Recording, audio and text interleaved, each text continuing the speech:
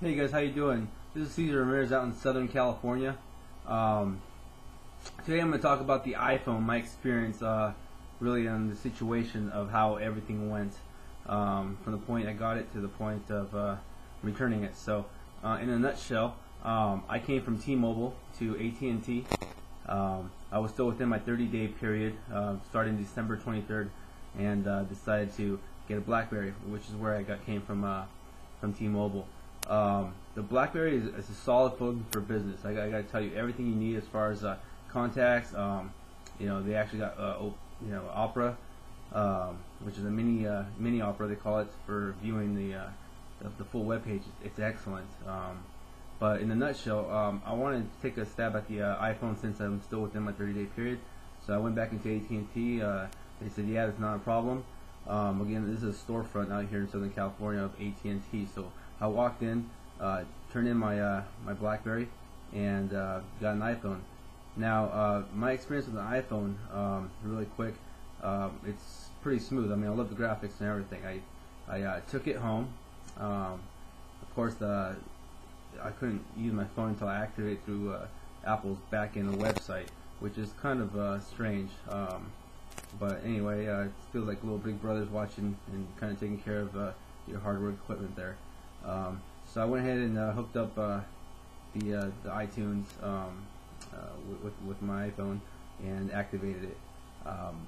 I was impressed with the way it synced up with my contacts, and as far as my phone numbers, all the contacts were there and the calendar was there. But a thing I use a lot too is Notes, and Notes wasn't included in the syncing process. I'm sure there's probably a way to do it, but as a standard feature, when I synced, it should have synced pretty much everything that I used within Outlook. So I don't know, maybe there's a way out there you guys could figure that one out. But other than that, I went ahead and tried the web experience, and the web experience is pretty cool.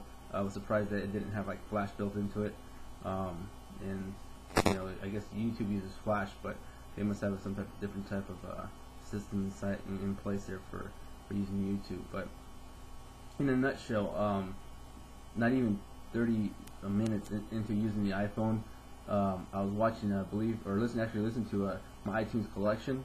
I set the phone down and just kind of listened to the music. And right when I set it down, I didn't even drop it or anything. I mean, I just set it down on my couch there.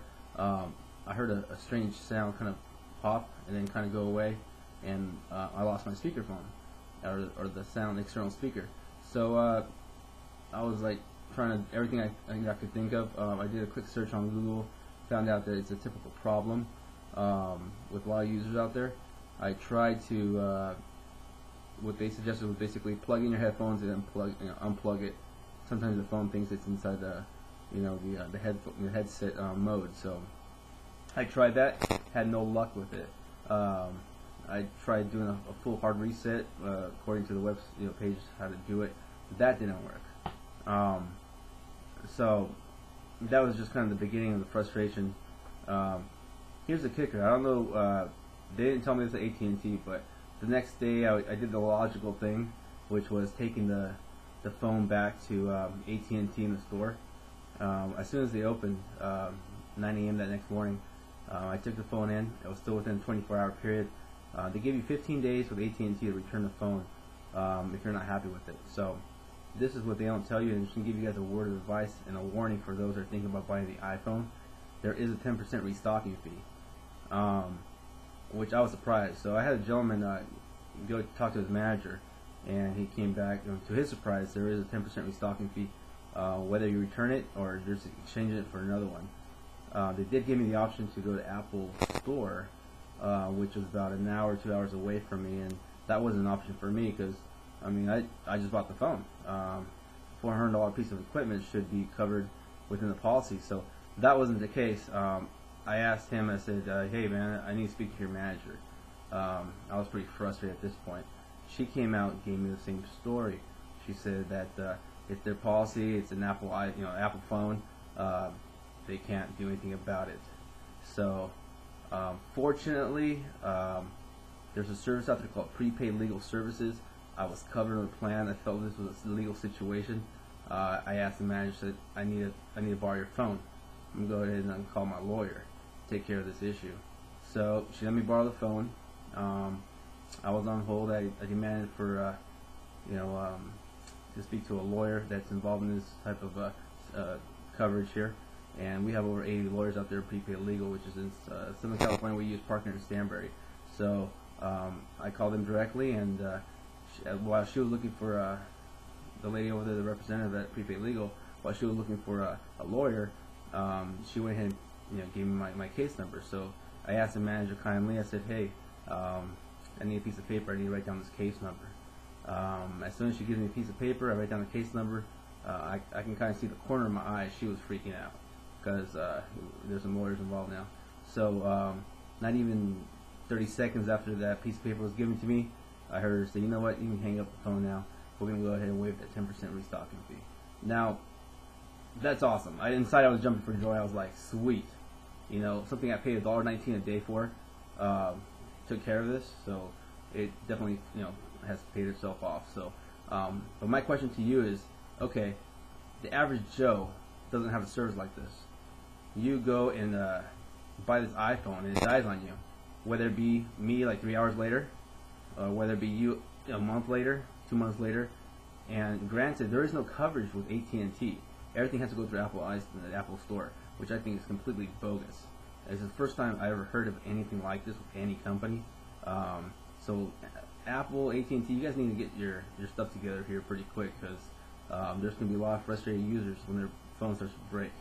All right, and I'm pretty computer savvy, so it's not like I don't know what I'm doing. I know how to do my research. I've been involved with computers since 1983. I have my own computer company, affordablecomputerdoctor.com. Been successful in doing that since 2006, but been consulting since 1996. So yeah, I'm technically savvy. A lot of users out there eventually will be, because that's where the world's going. But for me, being a computer savvy really has nothing to do with the point that customer service at AT&T and Apple really suck. I haven't really talked to Apple's customer service because I feel like I have to. If AT&T is going to brand something and slap their name on it, you better sure cover all the headaches that come behind it with your customers. So that's my story. You guys make sure to be ready if your phone breaks to be covered, because you just never know.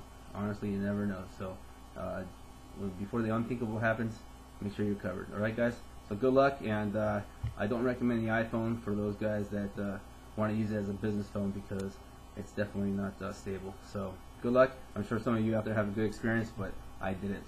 Take care. Bye.